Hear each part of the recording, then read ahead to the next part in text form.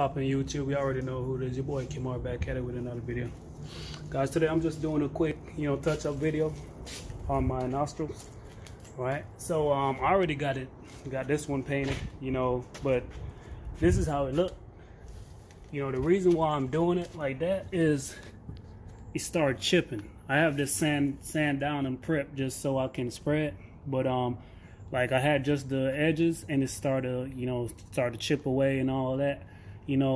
So what I'm gonna do is I'm just gonna spray the whole thing inside.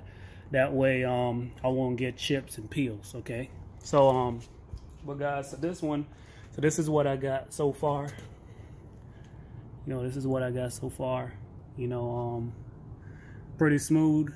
As I said, doing the inside, that way I don't get chips and peels. But see, that's how it look. That's how I look now. I'm just getting this side prepped up for the paint, and I know somebody's gonna be in the comments saying, man, they sell the strips or the covers for these. I know they do, guys, but I know a few people who have the little strips that you put over it. I think it's vinyl, and they come off. All right, if it gets too cold or they're not on right, they start to just blow right off. Okay, so that's why I'm more comfortable with the paint. I like the paint. You can be more versatile with the paint.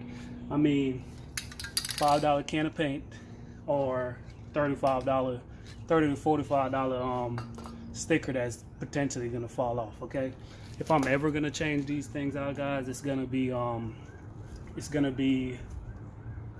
the LEDs. I know they have the white LEDs, but if I'm gonna do my little research, but if I can find the red LEDs for these with the lights, it's gonna be sold. Okay, but for now I'm just gonna do this because I actually like it like this, so I'm just spray painting it, and because I liked it like that, but as I say, it just started chipping, so I feel like that's what I take the paint in a little more, so that way I won't have the edges, so it'll start peeling off. Okay, so I already got this one done, getting that side prepped up, and I was like, let's just do a video on it, just to show y'all the progress with the car. I have done a lot to this car. I'm gonna make a whole video, a complete walk around and what I've done to the car already. I've done a good amount of stuff to it, in a short period of time, but that's just me, man. I like working on my cars. I like doing stuff myself, my modification myself, and that's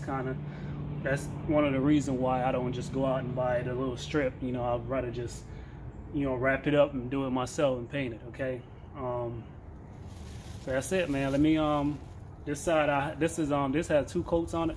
I'm gonna put one more on that side, and we're gonna get it done. Okay, so stay tuned.